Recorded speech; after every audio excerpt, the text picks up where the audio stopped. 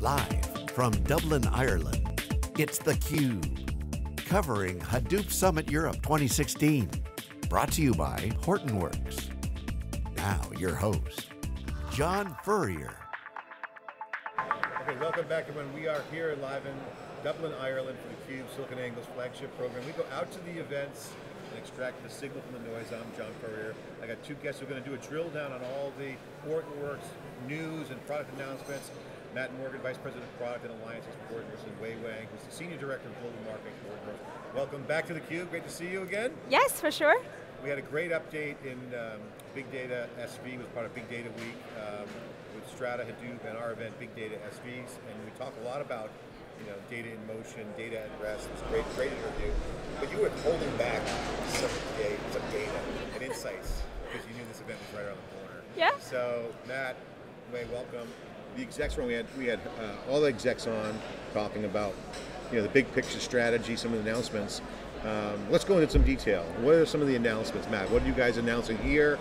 And let's dive in. Yeah, well, first point to make on the announcements is, look how far we have come from a perspective of conversation at Hadoop Summit. Today we're having a conversation that is not just limited to just Apache Hadoop. It's about what Apache Hadoop can do, and more importantly, how it connects with all the other platforms that manage data in motion. There's not a single customer that we talk to now that isn't having a complete connected data platforms narrative in terms of their future strategy. They're trying to solve for the data problem, whether the data is in motion or the data is at rest. And they need to be able to do this in real time through a variety of different applications that maximize the value of that information. So the announcements that we made this week are paying off that strategy to try to address these customer demands. What specifically on that addresses that? What are the details on that announcement that addresses that? Sure, so there are three distinct categories of announcements we made this week. First was around the data at rest platform, the second was around security, and the third was some really cool partnerships. So for the data at rest platform, Wei, you could probably speak best to the new capabilities.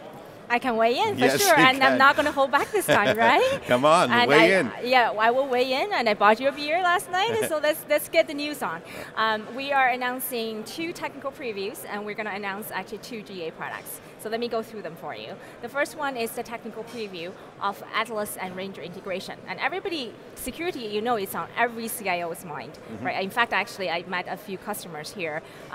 The major topic points during our conversation was, how do you help me secure my cluster? And now with the Atlas, the dynamic security and tagging that truly fulfills the requirements and needs of these CIOs. Right. So talk about the Atlas. That's something that has come up over and over again, especially international. There's been demand for that out here. Is it geography based? I mean, the project? So actually it's a project that we incubated last year. Within 7 months, we have not only the vendors, but also our partners participating in the effort of solving the common challenge of how to do data governance in the big data world.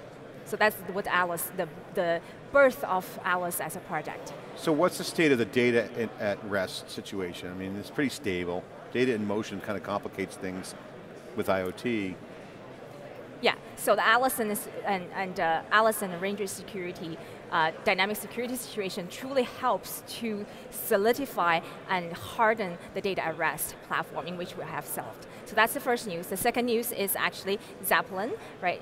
Spark and Zeppelin notebook. Again, security. This is the news of this technical preview is we are hardened it. Now you can secure the Zeppelin in authentication and other things so that you are comfortable to run this in your mission critical application environment. So that's the second technical preview.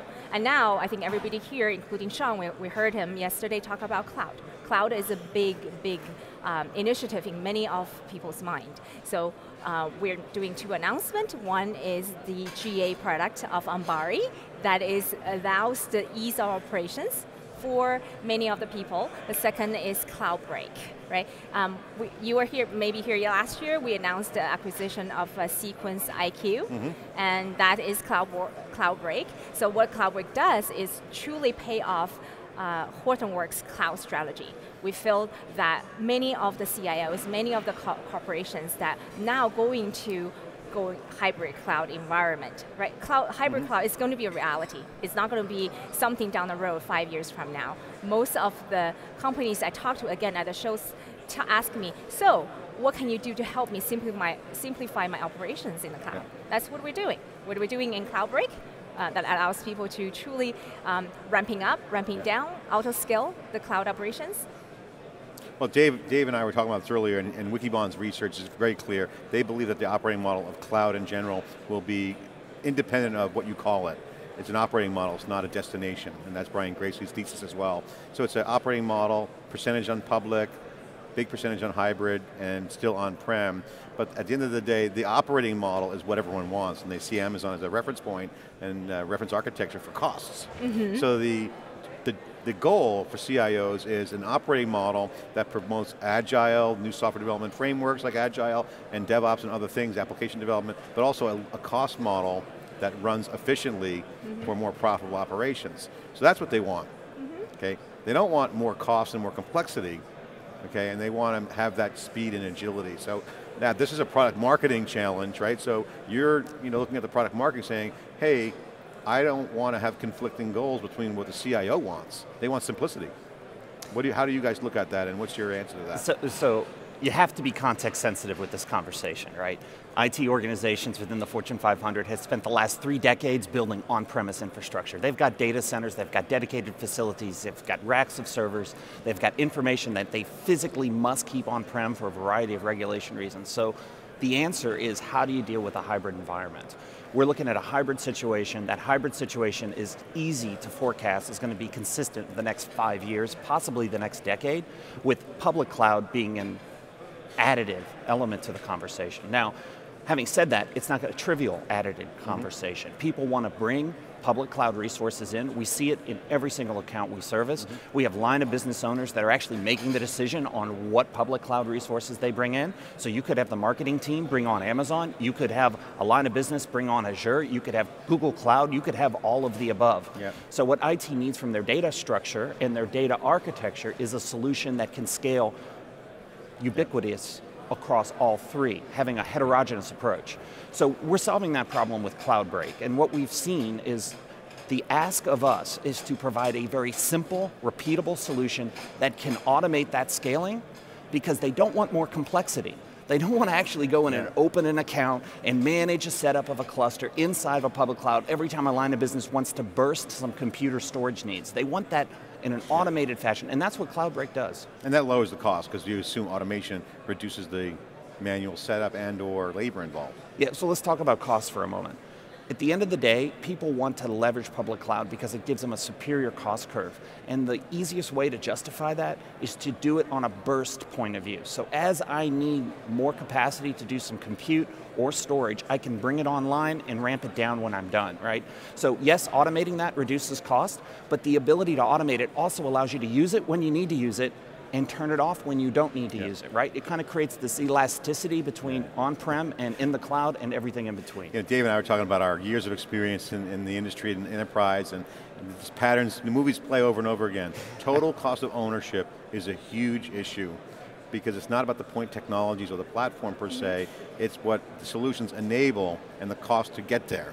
And Alan Gates, co-founder of Hortonworks, was just on talking about that, saying, we want to get to a point where it's not about the platform, it's about what's on the tooling for the job and the enablement that happens with the platform. So, that being said, that is a point that CIOs want to take, is that total cost of ownership. How do you guys talk about that internally? Because you got new projects coming on, you have now data at motion and at rest. So, Alan also said that when data has to move, that's the problem. So data at the edge sits on the edge, and in the cloud, so this is actually a good framework for the cloud. Okay, so I got 3 points on this. First off, the connected data platforms concept and category is embracing this reality. You're spot on. There are going to be platforms that sit out at the edge, there are going to be platforms that sit in the data center, there'll be platforms that sit on the cloud. The connection between their platforms, the mobility of data between their platforms will separate the people who can maximize the value of information and the folks that can't. So that's the overarching conversation. But on the cost side, there are 3 dimensions that Hortonworks focuses on. Number 1, this transformation, unlike transformations in the past, is driven from the fact that open source is actually lowering the cost constraints. They are bringing down the barrier to entry in terms of an overall From cost a software point of view. development standpoint. From a software development. Not operating, So maybe. let's talk about operating. Some previous generations of providers in the Hadoop world have not focused on the enterprise scale problem. And I totally agree with you that the operating side is actually the most important thing to solve. Now at Hortonworks, we've taken the at scale challenge and we have taken that as an operating charter for our product strategy. So we announced with you Spark at scale. We announced with you, with Wei here, talking about cloud solutions at scale. We've talked about Hive at scale. We use the phrase at scale because we are embracing the operations, the governance, the security, the rollout tech to bring that cost vector down. And I'll talk about Spark for a moment. Everyone loves Spark, but no one wants to have the conversation of what does it cost to put 2 petabytes of data live in Spark in my enterprise with all the security, governance, and operations needs. And the reality is that it's too high to do. And that's why we've taken Spark, incorporated it into our platform, we allow it to be part of Hadoop, and to inherit all the security ops and governance So I got a piece. question, someone direct messaged me, they didn't want to put it on Twitter Live, but they said, can you, John, ask the question around Hortonworks Spark strategy? It doesn't seem to be clear to me, where do they stand today? So clear up that question. So where is Spark stand today? Clarify that message. It is a great question, I appreciate them asking this. We have embraced Spark from the point of view of what does it take to take an enterprise and go 100% ubiquitous across every data scientist to leverage the power of Spark. Now from our point of view, Spark adds enormous capabilities around agile analytics, but getting it out to every data scientist requires we bring the barrier to entry down. It requires us to bring the cost vector down of what it would take to put 2 petabytes of data in memory. It requires us to take the worry vector down, if you will. In other words, people are concerned about security, ops, and governance. That needs to be addressed. So we've taken those as our operating charter. We call the strategy Enterprise Spark at Scale, and we're addressing all of this. And oh, by the way, we're also innovating very rapidly in the Spark community. Did you know we were the first company to support Spark 1.6 as part of the platform? Within the same day, to add to that, right? When Spark 1.6 was announced and released in the community, within about 8 hours, like shorter than that, we actually put Spark 1.6 in as a technical preview component for our customers to download. So Spark caught a lot of people flat-footed. Even Cloudera, who supported Spark, is retooling some stuff. And a lot of people are saying in the industry that Hortonworks and Cloudera have to retool everything around Spark. Now that's, I've heard that, I know you're saying no. Yeah. But talk about that dynamic. Did you guys, are you retooling around Spark? When you say embrace Spark, does that mean you've embraced it from the beginning? As you mentioned, that same day, that would imply that, or state that. Yeah. So are you retooling, or are you embedding native Spark? This is a semantics conversation. Yeah. Okay, when people say... This is what it's all about in the community. Right, when people say Hadoop, using the legacy definition of Hadoop, there's almost a thought process that says Hadoop equals map reduce. Stop there. Therefore, any other type of processing or access engine is not Hadoop. Reality is that years ago, Hortonworks had the vision to make Hadoop a platform. That's why they call the product Hortonworks Data Platform. This is why we did all that innovation around Yarn and the data operating system. What's my point? Yarn's a zipper. That's what Microsoft Raghu said. Oh, it's half a zipper. First half's HDFS, Yarn zips up the second half. So it basically becomes a stack. Exactly. So what has that allowed us to do, right? It allowed us to have a platform conversation where we can embrace Spark as one of our many children that would operate within that platform. And we can tune our support for it for the benefits it adds to an organization, which is around the agile analytics and empowering these data scientists. It's why we did Zeppelin. So you're saying in the platform, you don't have to retool for Spark. No, not at all. Just plug it in. It's exactly right. And, I understand that people like to have narratives in the industry, but this particular Cloudera has Hive, and they had to retool around that for Spark. That's just was their issue. Right. And again, I don't want to get the Cloudera thing, but my point is, a customer out there, your customer, their customer. So your customer's customer is what they care about, right? So that's what they care about. Right. So when they look at something like HDFS and say Yarn, they want to say, okay, I got to run Exadata or not Exadata. I got a 12C database. So can I run SQL with big data, Oracle, without Exadata on Hortonworks? Right. And that's what they want, and that's what you guys you guys provide for Oracles of the world to run a 12C database in Hortonworks. That's kind of the vision that you guys see, right? So that you eliminate those benefits, those barriers? Yeah. For sure, right? You think about all the partners we have. We're now over 1,600 partners, and the co-development effort. People always bringing all kinds of, the people you see on the show floor, they are our partners. We don't say the partnership as just a resale agreement. We say the partnership is you, and we sit down together and see how our platforms can work seamlessly together. So when our customers and your customers have the systems in one roof under the same data center, you can actually do not retooling yourselves. We're going to do the retooling ourselves to make it seamlessly. I think the Oracle example is one of many, and I think you guys have a good opportunity with the platform and the new emerging piece, because what we're hearing is, and we heard from Raghu from Microsoft who came on yesterday, fantastic interview, he talked about the zipper is half HDFS, the other half Yarn, but that enables people to plug into it, and I think that to me is the opportunity for these unknown new opportunities like IoT. Absolutely, Can you share some color on how that plays out? I mean, obviously Microsoft, talk about at scale, Azure has huge scale, and Amazon where your customers might run in some stuff in, Oracle's got scale, so all the big vendors that are coming into the ecosystem all have customers that want scale. They need scale. And they want operating scale at a cost structure that's compatible with the dream of cloud. Absolutely, so Yarn is first off, Yarn is going to empower that, I'm going to use your language, data ocean concept, where literally all the apps sit on top of a central data store where they can access and process information. Without Yarn, that reality falls apart. Because reality is instead of having a data ocean, you have many sub-data ponds, all with their own access tools. So I think that this is a very big advance for the entire platform. Now going to your question about the emerging tech, the data in motion, streaming in, I think that there's confusion a little bit on what exactly data in motion is. So I want to clear it up from our point of view. First off, there's data at rest, which is in the ocean, we get that. There's streaming data, which is data on its way to the ocean, analyzing it en route. That's an important piece of the conversation. A lot of people stop there and say, streaming, that's it, I'm streaming, I'm done. Conversation, I got it in motion, I got it at rest. But what they're not talking about is the data that isn't on its way to the ocean. It's going between device to device.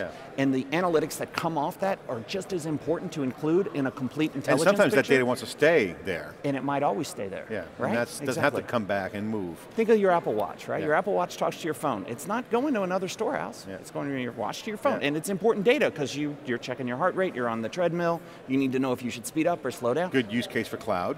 Good use case. Very good use for cloud. Move the compute to where the data is, that's kind of like... So talking about the cloud, right? All of these concepts around scale. Infrastructure at scale certainly has been solved by a variety of different partners that we have. We want to leverage that capability. But this whole concept of taking unstructured data and managing at scale, in motion, at rest, that's a conversation that has not yet been solved, and that's why we're focusing on that. Okay, so we're getting the time signal here. I want to get you guys the final word.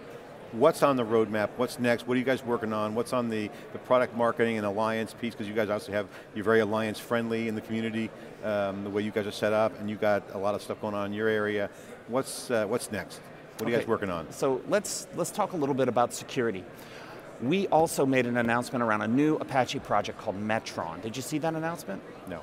All right, so Metron is a cybersecurity project. Oh, I did see that, yes, I talked about it yesterday. People ask me all the time, what do you mean cybersecurity? Why are you guys even talking about cybersecurity? Your data in motion, people are spending a lot of cash on cybersecurity right now. What are you trying to do? And we have a perspective, right? We have a perspective that if you look across all of these vendors that are in the security space, there's a common thread. Data is the foundation to the modern threat detection conversation. We have a contribution to make here. So when you talk about new and exciting, we have announced our interest, our strategic vector around this. We're going to be making investments here, and it sits on top of these connected data platforms, right? And we're starting to see that these modern data apps that sit on top of these platforms are going to be able to add that value. And even Hortonworks thinks that we can make a contribution here. So that's an area of direction.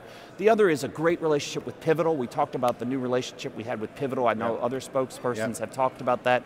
We talked about the fact that SyncSort is now part of our offering to help people onboard more ETL onto Hadoop. We're excited about all of that. Wei? On product side, certainly cloud. All the customers we're talking to are asking us to give them more functions and features that allows them to streamlining, lower the total cost of ownership, that how to operate in a hybrid cloud. So that's the first focus. The second focus certainly is to continue the journey on security and governance. Yeah, you got to knock down here. That's low-hanging fruit. That's table stakes, and there's so much activity. They'll take embryonic opportunity and try to rebuild custom solutions. But that's but fraud detection's a big one, right? I mean, you know, exactly. persona-based 360 marketing is another. These are all easy use cases that are kind of on the table right now. Absolutely. We'll leverage the cloud. We'll leverage our security and governance model. Great time here in Dublin. A great event last night. You guys did a great job. Thanks so much for having theCUBE. Really appreciate it. Thanks for the update. Thanks, John. And we'll talk to you soon. This is theCUBE live here in Dublin. We'll be right back with more after this short break.